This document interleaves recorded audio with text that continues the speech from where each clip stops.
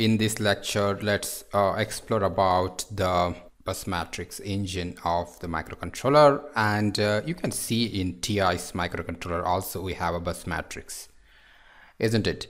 So that means I think most of the microcontroller use this bus matrix. It's necessary, okay? And in this lecture, let's explore what exactly is this.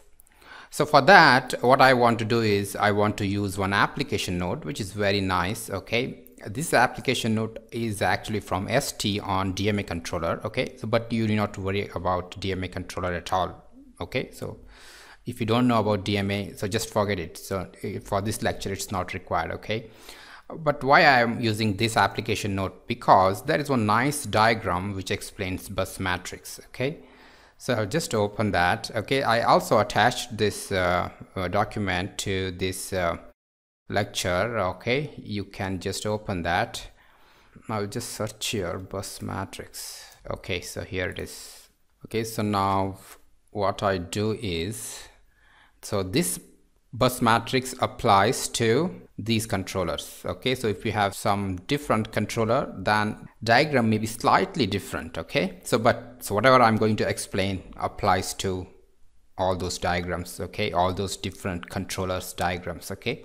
Don't worry about which microcontroller I'm using, okay? Just understand the working principles, okay? All right, so I just copied this into my PPT.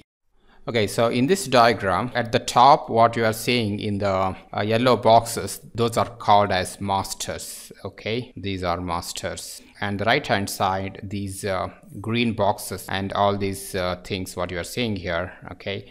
So all these are actually slaves, okay? Okay, so these are slaves. And this box is actually a bus matrix, okay? And this is called as multi-AHB bus matrix. That's because we have multiple AHB buses on the slave side, okay? And you will see lots of connected dots here, which actually says that, okay, there is a path for master to communicate to the slave, okay? In microcontroller, the communication between processor to peripheral is seen from the scope of communication between a master and a slave, okay? For example, in our microcontroller, we have a processor that is ARM Cortex, right? So that is actually master, okay? So a microcontroller will at least have one master, that is the processor itself. So that is this one, okay? And the microcontroller may be having couple of other masters, okay? For example, in this microcontroller, okay, we have Ethernet as a master, high-speed USB 2.0 as a master, DMA 1 as a master, and DMA 2 as a master, okay? So don't worry about these other masters, okay? So that is actually not included in this course to discuss other masters, okay? So we'll just concentrate on our main master, that is Cortex M processor, okay? Now, you know that the Cortex M processor gives out 3 buses to communicate to the slaves. So now let's consider the D bus first, okay? So now you can see that there are 4 dots here mentioned in this line, right? That actually means that the master can use the D bus to communicate to the SRAM 1. It's possible, okay? The processor can use D bus to communicate to SRAM 2. It's possible. And processor can use D bus to communicate to the FSMC. Okay, this is actually external memory controller. Okay, so just don't worry about that. Okay, so it is saying that the D bus can also communicate with this slave. Okay, and at the end, the D bus can also talk to the flash, okay? So that you already know, okay, to fetch the data. So that means in this microcontroller, the bus matrix allows master to use its D bus to communicate with 4 different slaves. Okay, so that's the privilege which is given by the bus matrix. This may not be true in another microcontroller. where the bus matrix may say that, hey, I don't allow you to talk to FSMC. I don't allow you to talk to SRAM2. That's possible. Microcontroller can put that restriction, okay, when they design the bus matrix, okay.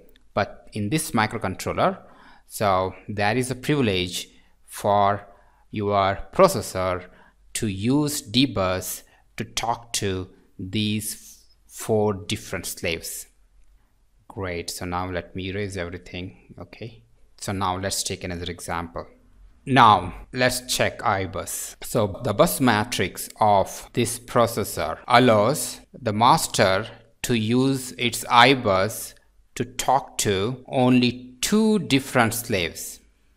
Okay, that is FSMC and the flash.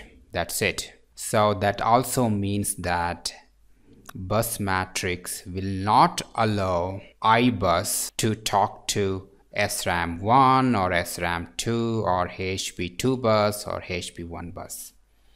Okay, so that privilege is not given. Okay, so now let me take SBus. Bus matrix will not allow SBus to access the flash memory. Did you get that? Okay, so if someone asks you, so hey, in your microcontroller, can I use SBus to access the flash memory?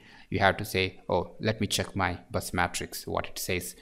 And you have to check here, there is no circle present, isn't it? So then you have to say, no, you cannot access the flash memory over SBus. Okay. Okay, so that's about the Cortex M master communicating to different slaves, okay, with the help of bus matrix. Okay, so the bus matrix is this complex electronic circuitries which will implement all these rules. Okay, so that's what I wanted to mention about bus matrix. Okay, great. So now I will see you in the next lecture with one more interesting lecture. Till then, bye.